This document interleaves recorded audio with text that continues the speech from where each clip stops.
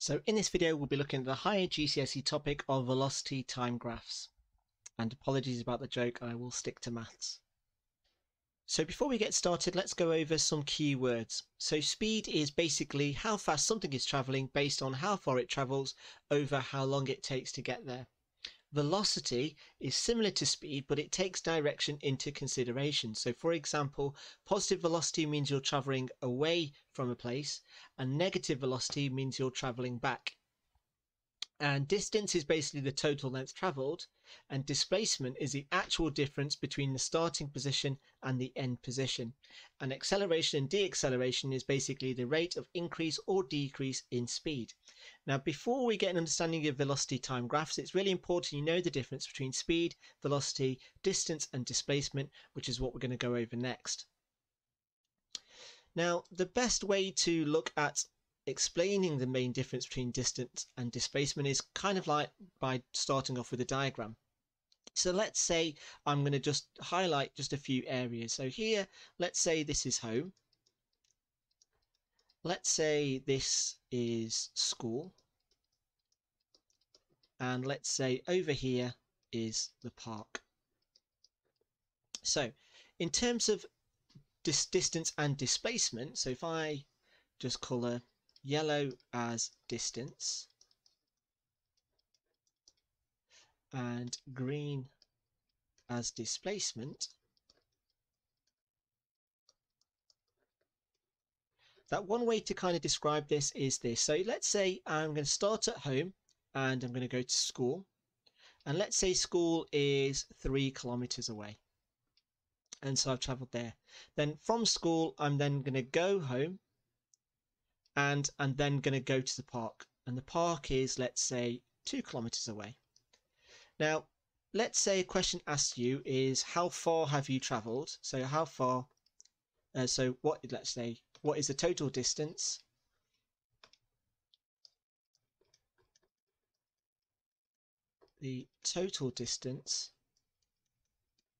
traveled from home to the park. Okay, so in total, the total distance I've traveled, well, I've gone 3 kilometers, then I've gone another 3 kilometers to go back home, and then I've got another 2 kilometers, so that's going to be 3 plus 3 plus 2, which is going to give me a total of 8 kilometers. Now, if the question asked me what was the total displacement, so what is the total displacement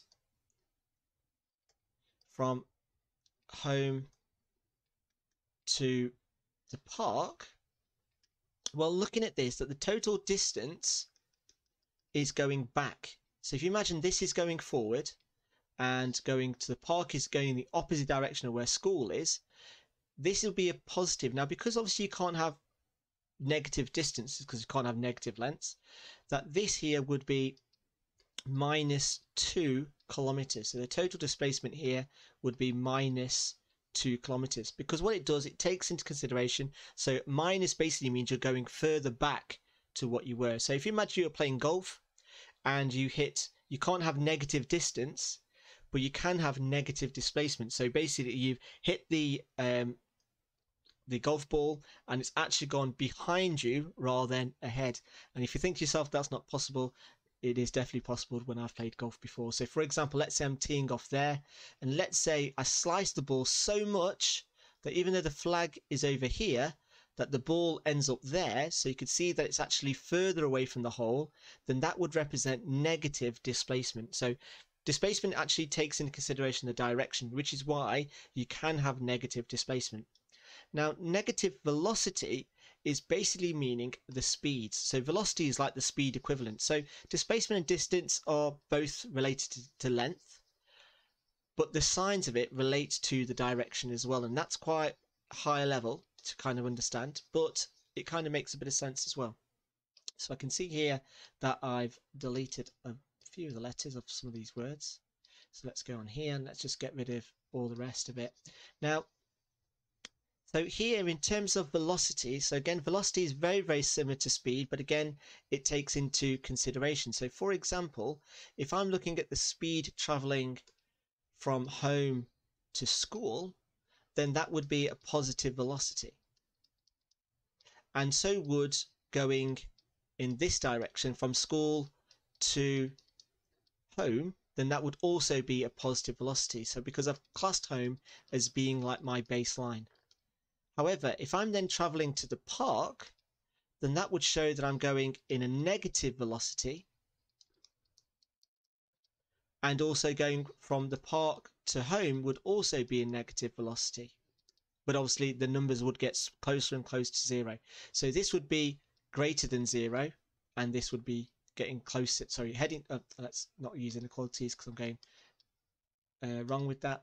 So here we're going, a velocity is going away from zero, and this one, v, is getting closer to zero. And this is where v is getting close away from zero. Oh, actually, I've done that the wrong way around. So we've got zero further away, and here is where v is getting closer to zero. So it's all the signs of the speed is taken into consideration whether you're going further back to where you started from or going there. So it's not necessarily going back, because technically if you imagine like a time distance graph, like here is your original starting point, so this is your start, or this, I say this line is your start, and this point here is your finish.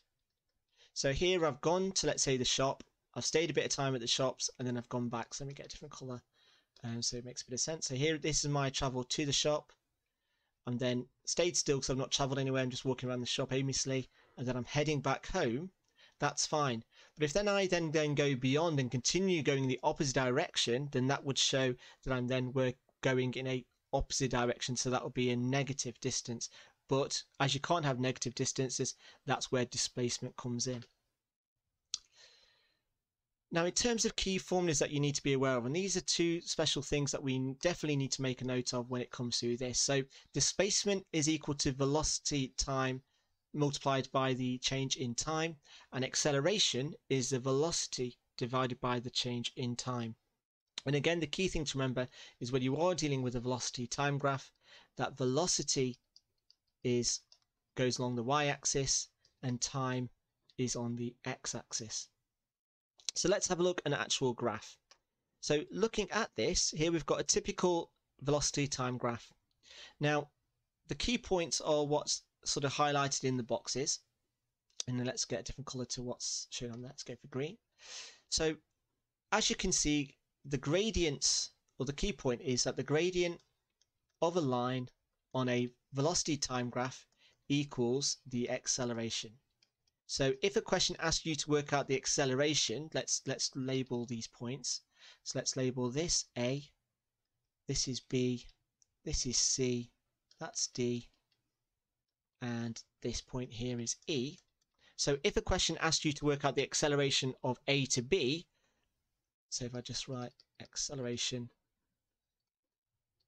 of A to B, then what I'd need to do is work out the gradient between A and B. And again, how do I do that? Well, I draw a triangle,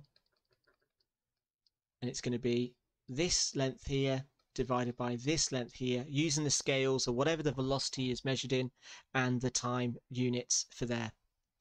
And if a question asked you for the acceleration of B to C, so acceleration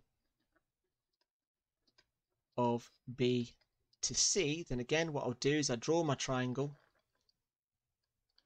and I would do this velocity length here divided by this length here. Now remember, when you're doing this, don't count the squares, look at the units, and you'll take away this number from whatever this number here would be.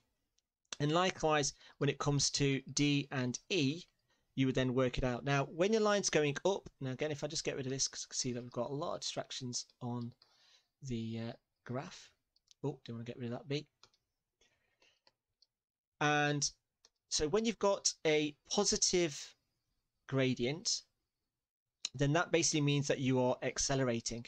However, if you've got a positive gradient, then that means you're accelerating even quicker. And if you've got a negative gradient, that basically means you're de-accelerating. And then obviously if you've got a flat line, a horizontal line, it means you've got a constant speed. So it doesn't mean that you're resting. It basically means that you are traveling at a constant speed because you're not accelerating. So here, if you imagine what we're talking about here, so if you imagine like a car, so imagine that you're going to school and you let's say you're on a bus, let's call it a bus. I'm just trying to think of whether those of you that are listening to this are old enough to drive. So let's say you're on a bus, and or your parents or your guardians are taking you to school. We'll talk at a car because I feel as if I'm rabbiting on now. So you're in a car traveling to school. So here you are, you drive at a constant speed, you're driving at an increased speed. And then you look at your watch, think, oh no, I'm gonna have to hurry up. So then you proper start speeding up and you put your foot down on the accelerator. You think, right, okay, that's fine. So then once you know that you're okay back on time, you then stay at a constant speed.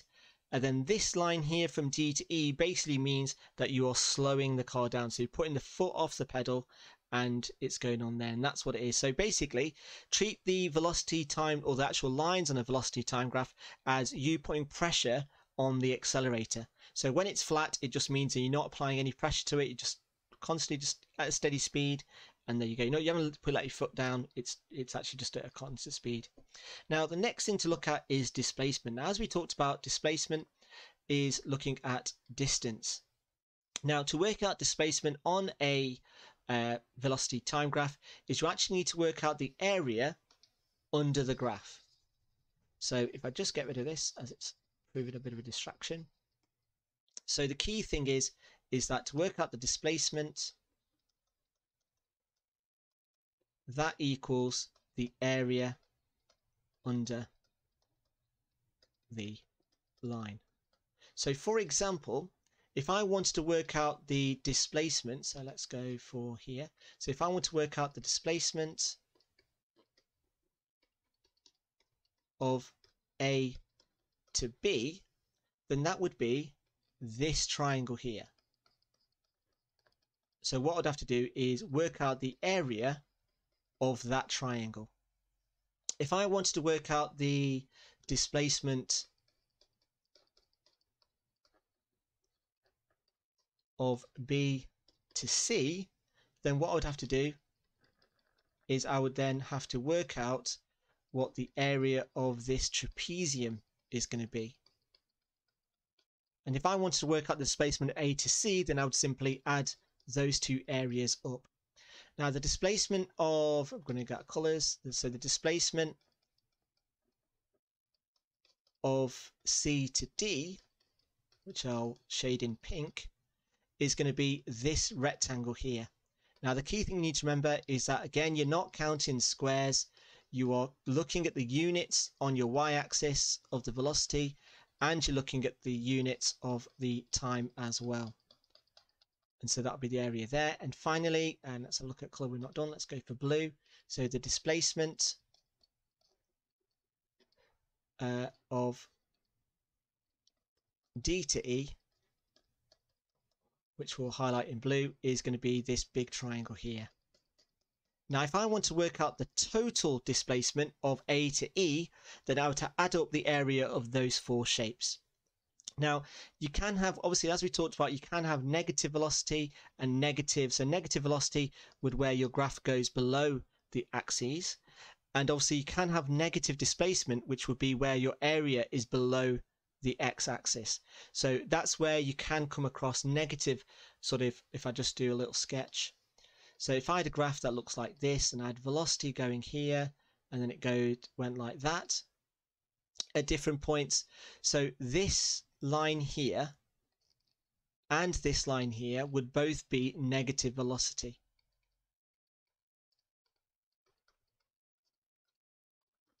And this area here